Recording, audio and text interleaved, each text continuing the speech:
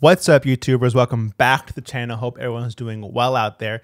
Today's video is all about how you can approach a solo section in this world of the Grateful Dead music, right? How can we write our own solo and not play a solo that's already been played, right? So with that being said, we're going to look at Box of Rain, the solo section. We're going to analyze the chords that happen beneath the soloing, look at triads, how we can write the solo by just using the root, then incorporating the root and the third. And by doing so, we can either approach the chord by the root or spell out the chord fully, right? By using the third, fifth, or the root, as well as some chromatics. So with that being said, let's check out Box of Rain and how to approach the solo section. Well, all right. So like today's video title says, today's video is all about how can we approach writing our own solo, right? What steps can we take to have the confidence to, when we pull up any Grateful Dead song, we look at the chord progression, how can we write our own solo? Right? In today's case, we're looking at Box of Rain. So the steps we're going to take are, first off, we're going to play the chord progression as if we were the rhythm guitar player, right? Using triads on strings 2, 3, 4. Then we'll play the chords again, but in the register that our solo would be taking place, right? And finally, we'll look at what notes can we approach to outline these chord changes. So if our solo were isolated, we could still hear the chord changes happening and the movement of the song happening. So let's go.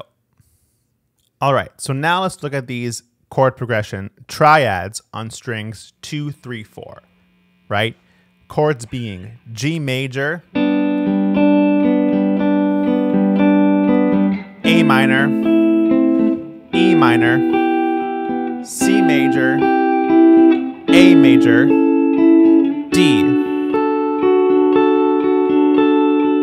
G, A minor, E minor, C, D, E minor, A, sus,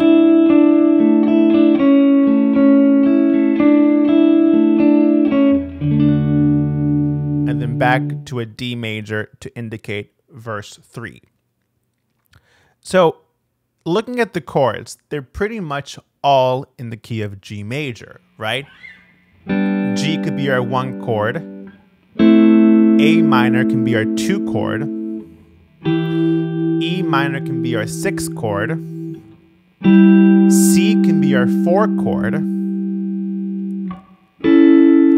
A minor, we could say, is like 2 major or 5 of 5, right? The 5th chord of D. D is our 5 chord, obviously. And then back to 1, 2, 6 minor, 4, 5, 6 minor, A, and then suspended again, right? So one step further, note-wise, they're all in the key of G, right? But something happens when we indicate this A major.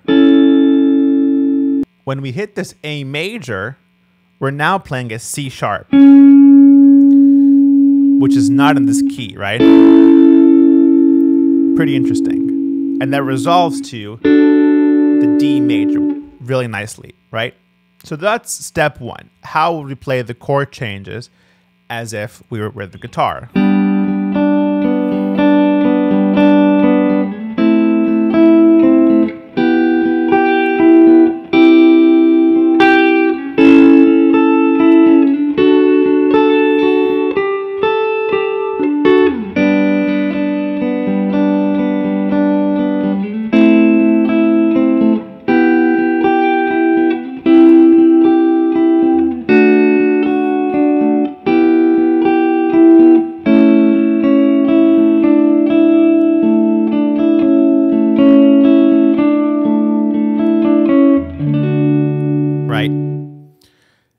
Now let's again play these exact same chords using triads on strings 2, 3, 4, but now let's move it up to around the 12th fret area. And I want to zoom in now on my camera.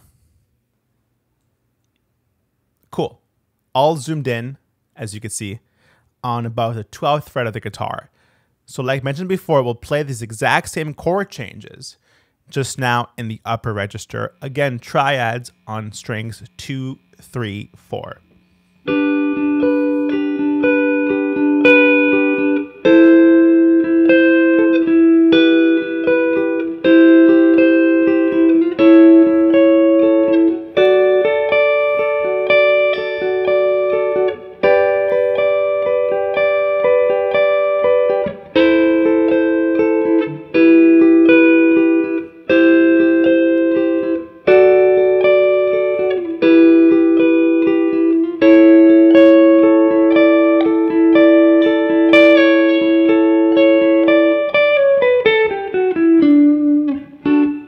Right? And then we end on that D chord, which is the first chord of the third verse.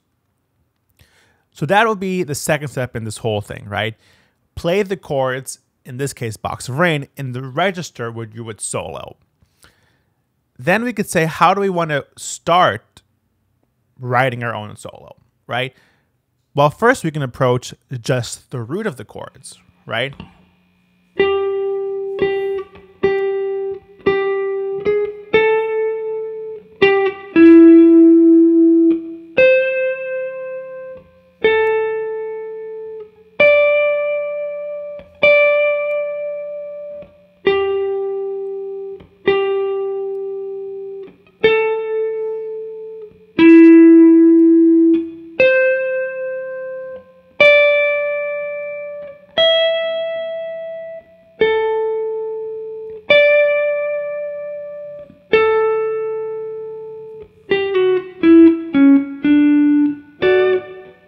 Right?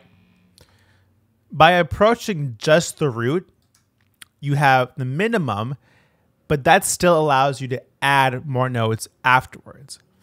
I think personally, it's easier to add notes to a solo than it is learning a solo with the most notes possible and then trying to take notes out to make it more breathable or more understandable, if that is the correct analogy. Not really sure there.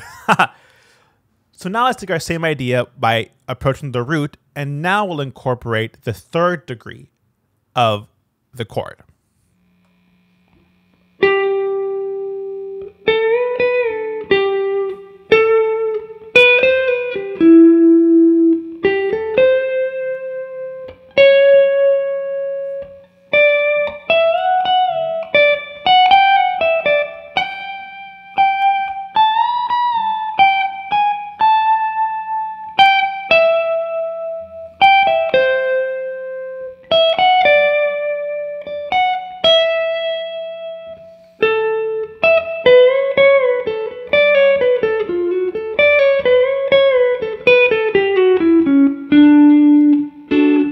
Something like that.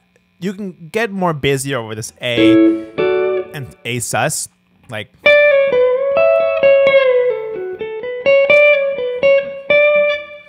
really, at that point, it's freestyle. But you can see by adding the third degree as well as the root, you're saying much more, and you have the ability to spell out more of the full chord, right? So for example, when I approach this A minor, you can do chromatically G, G sharp, A, and then I spell out an E minor triad, literally. Right? 5, 6, 5, third, root. For the C, I do basically C major triad, G, A, C. For that A, I hit that C sharp, the third degree, and then go chromatic up to D, where I can do whatever D major thing I want to do. Approach the G by like that, or approach the G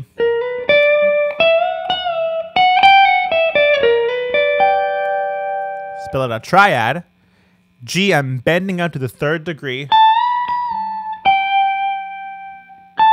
Root of A minor, flat 3 of E minor to root of E minor. I spell out a C major triad, right? G, E, C. I can go chromatic if I want to D, right? To E minor, G, F sharp, E minor. Hit the C sharp, and hit the root of A, and then do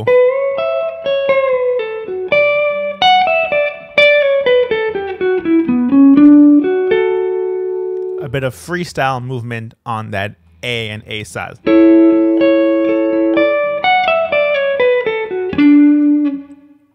Right, whatever you want. You can do something like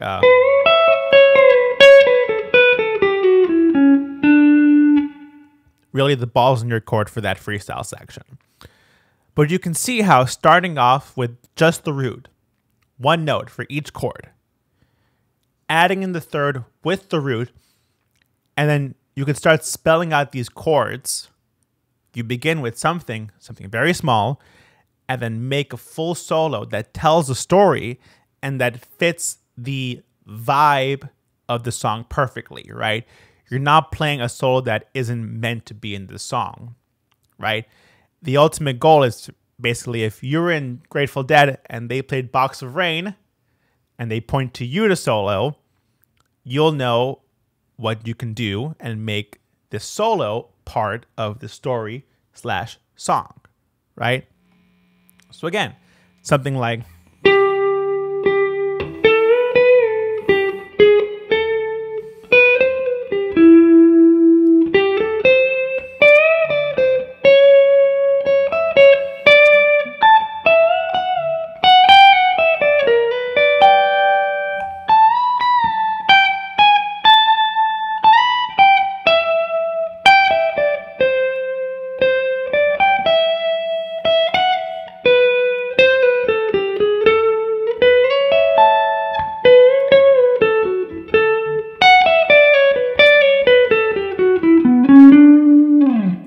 one extra note there by accident. That's why it didn't add up right.